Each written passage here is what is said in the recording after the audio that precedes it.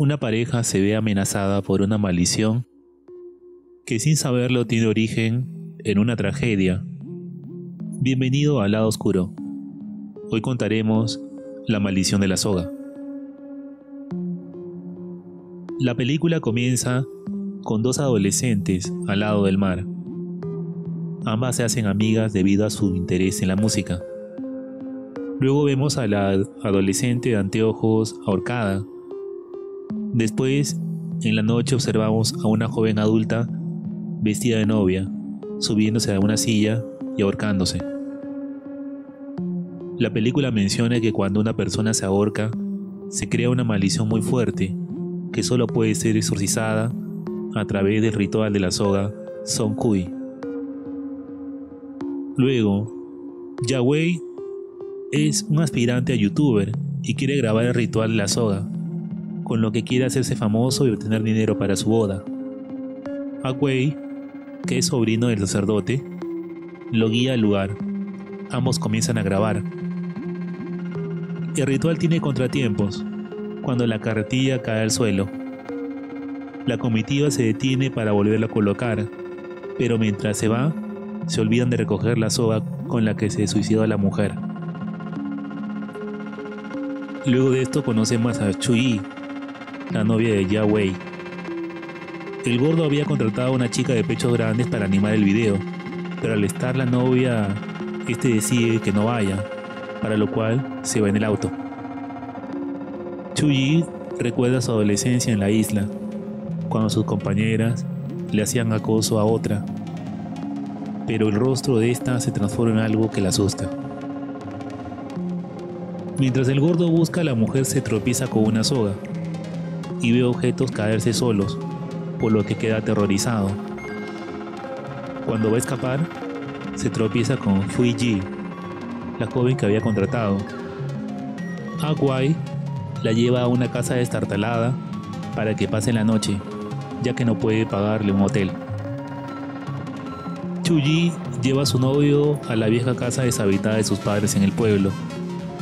Se acomoda en una habitación vacía mientras ve cómo su video se hace viral. En la noche, vemos cómo Ji se prepara para dormir, pero en ese momento escucha ruidos en el baño. La puerta se cierra y ella se asusta, pero solo es el viento. Vemos mientras tanto cómo el gordo va al mar con la soga que encontró y la arroja. Ji sale con poca ropa frente a su celular. Ella es una influencer con muchos seguidores. En ese momento, escucha ruidos extraños en el baño y se asusta, por lo que decide irse rápidamente, pero se tropieza con algo mientras que la transmisión se corta.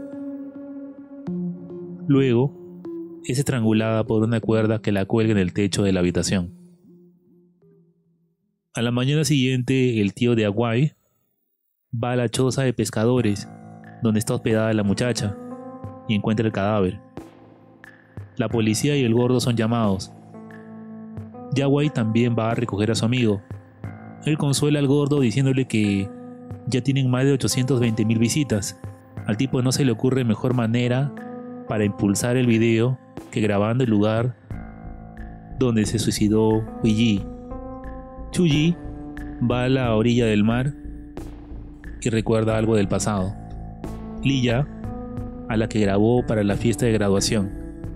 Esta es la joven anteojo del inicio, que tiene una marca de quemadura en el cuello. El gordo y Yahweh llegan a la choza y graban la habitación en donde se suicidó la mujer. El novio de Chui parece encontrar algo debajo de la cama y se da cuenta que es una foto. Él lo graba para su canal. Mientras el gordo está en el baño, siente que le cae algo sobre la cabeza, lo que lo asusta tanto que sale con los pantalones abajo. La huella es tanta que la policía viene y los persigue, pero ellos escapan. Chui va a su sótano y desempolva sus viejas pertenencias del colegio. Abre un cuaderno y recuerda cuando ella y Liao practicaban guitarra después del colegio. También recuerda cómo ella no la ayudó cuando era acosada por sus compañeras. Más tarde llegan Wei y Yahweh. Le cuenta a Chui que grabó el lugar del suicidio de la presentadora que contrataron. Al enseñarle la foto, estas son reconocidas por Chu-Yi como las acosadoras de su amiga de anteojos. Ella no solo reconoce a la influencer Gigi, sino a la novia que se suicidó, como otra de ellas, Chen Xiaoli. Chu-Yi recuerda la época en la que salía del colegio y estas tres amigas acosaban a Liao. En una ocasión rompieron un regalo para Chu-Yi y los anteojos de su amiga. Ella intentó llamar a los profesores, pero nadie salió. Liao la pasaba mal, pues la persona a la que se declaró para ir al baile de graduación la rechazó en una carta. Un día en el colegio, las tres adolescentes acosadoras leyeron la carta de rechazo de Liao mientras Chu-Yi entraba en el aula. El novio le pregunta a Chu-Yi por la ubicación de la tercera persona, Chen Qianhe. Wei quiere aprovechar la oportunidad para grabar a esta última para el canal. Chu-Yi se molesta con su pareja y se va de la habitación molesta y llorosa. Recuerda entonces que Liao se molestó con ella. Su amiga la culpó, pues nadie más que ella sabía de la existencia de la carta. El novio justifica su accionar con el hecho de que no tiene dinero para su futuro, por lo que ve esto como una oportunidad. Chu-Yi tiene pesadillas respecto al pasado. En este se ve cómo las tres muchachas arrojan agua con una manguera a Liao. En esta ocasión, sin embargo, Chu-Yi no se atreve a ayudarla y se va del lugar. Mientras en la otra habitación el novio edita el video para subirlo, escucha a Chu-Yi quejándose y la encuentra en estado inconsciente. El gordo, al ver la marca en el cuello de la joven, llama a su tío para que realice un exorcismo. El ritual se realiza y la marca desaparece, pero el sacerdote le dice que busquen la fuente de la maldición para poder erradicarla definitivamente, si no, volverá otra vez. Wei busca información del Chen Qianhe, mientras el gordo busca la cuerda que arrojó al agua. Chu-Yi, por su parte, quema los recuerdos que tuvo con su amiga. En el camino se cruza con una mujer. Esta la reconoce y va a ver lo que quemó, viendo parte de la foto de ella, por lo que la asusta. Esta mujer es Chen Qianhe. Ella va a donde el sacerdote a pedirle amuletos y protección.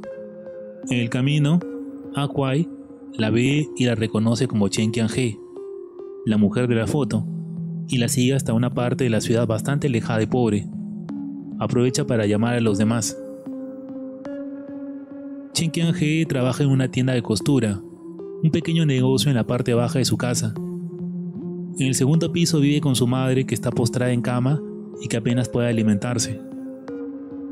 La mujer vive asustada por lo que su cuarto está lleno de amuletos. En la casa, Chen Qianhe escucha que alguien la llama y sube pensando que es su madre. Sin embargo, es atacada por esta, que le estrangula, por lo que ella se defiende con una tijera. Cuando le llegan los novios y el gordo, la encuentran en el suelo y llaman a la policía. Los tres protagonistas van con el sacerdote al colegio en donde se suicidó Liao. La cuerda todavía está colgada allí, por lo que el monje decide hacer un ritual de exorcismo. Mientras tanto, la última acosadora es resguardada por una policía, pero mientras ésta se dedica a comer, la mujer es estrangulada en su cama por el espíritu. En la noche, cuando el novio regresa, encuentra a Chu-Yi tocando una canción. Esta fue hecha por ella y Liao. Las luces fallan y Wei va al sótano a ver los fusibles. Le parece ver una sombra y baja. Allí encuentra el cuaderno rojo de Chu-Yi. Él lo lee. Chu-Yi había quedado en entregar un regalo y una carta a un joven que le gustaba a Liao. Este pertenecía a las clases de refuerzo escolar de la joven, pero ella se olvida de entregarle el regalo. Con esto vemos que Chu-Yi también está enamorada del joven, por lo que le escribió la amable carta de rechazo a su amiga. El día de la graduación, luego de ser golpeada por el trío de acosadores, Liao va a la fiesta de graduación y allí ve a su amiga con el joven que le gusta saliendo juntos. Esta última traición hace que finalmente decida suicidarse. Wei escucha un quejido y encuentra a Chu-Yi en un rincón, pero al acercarse, esta se transforma en Liao, dejando claro que su novia está poseída por el espíritu maligno. El sacerdote hace ritual en el colegio. La pareja y el gordo se ponen al centro del cual no debe moverse para no romper el hechizo. Las luces se apagan y Chu-Yi desaparece. El sacerdote les pide que no salgan del hechizo, pero el novio no hace caso y busca a Chu-Yi. En ese momento el monje es arrastrado y estrangulado. Cuando el sacerdote le pide que queme la soga, Wei sale del hechizo, pero es atacado y dejado inconsciente. La soga es encontrada por el novio, que ve a Chu-Yi. Esta se pone una soga al cuello. El monje le dice al joven que queme la soga original en el fuego, pero este se queda mirando al espíritu de Liao. Él le pide que se detenga. El espíritu duda. En ese momento el joven quema finalmente la soga. Chu-Yi, aún estrangulada, se disculpa con Liao, que lentamente se quema y desaparece. A la mañana siguiente el monje termina el ritual tirando los objetos relacionados con el exorcismo del mar. Wei saca a Chu-Yi del hospital. En el camino el novio le dice que descanse un poco, pero ella le dice que ya durmió demasiado tiempo. Vemos que Chu-Yi se mira en un espejo y sonríe de forma extraña, dándonos a entender que en realidad la que está allí no es Chu-Yi, sino el espíritu de Liao. El auto se aleja por la carretera. Fin. Este ha sido mi resumen de La maldición de la soga, película de 2018. Si el video te gustó, te invito a suscribirte y darle like. Esto ha sido El Lado Oscuro. Nos vemos en el siguiente video.